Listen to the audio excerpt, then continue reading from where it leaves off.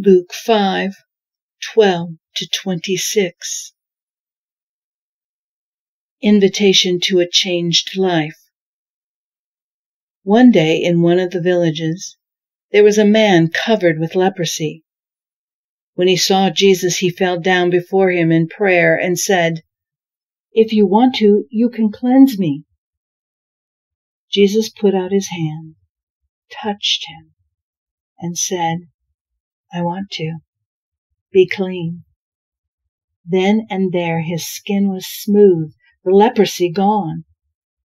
Jesus instructed him, "Don't talk about this all over town. Just quietly present your healed self to the priest, along with the offering ordered by Moses. Your cleansed and obedient life, not your words, will bear witness to what I have done." But the man couldn't keep it to himself, and the word got out. Soon a large crowd of people had gathered to listen and be healed of their ailments. As often as possible, Jesus withdrew to out-of-the-way places for prayer. One day, as he was teaching, Pharisees and religion teachers were sitting around. They had come from nearly every village in Galilee and Judea, even as far away as Jerusalem, to be there. The healing power of God was on him. Some men arrived carrying a paraplegic on a stretcher.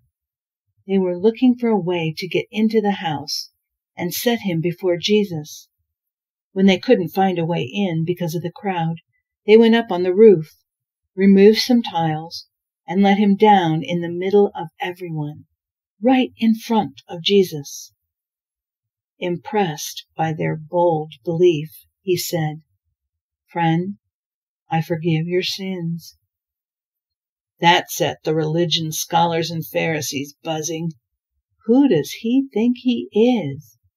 That's blasphemous talk. God and only God can forgive sins. Jesus knew exactly what they were thinking and said, "Why all this gossipy whispering?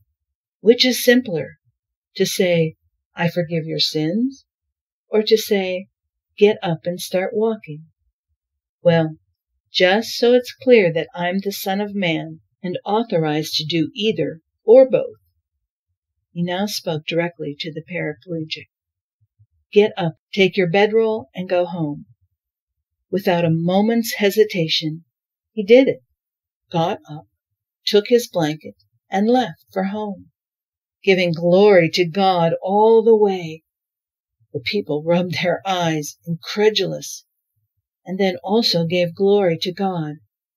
Awestruck, they said, "We've never seen anything like that."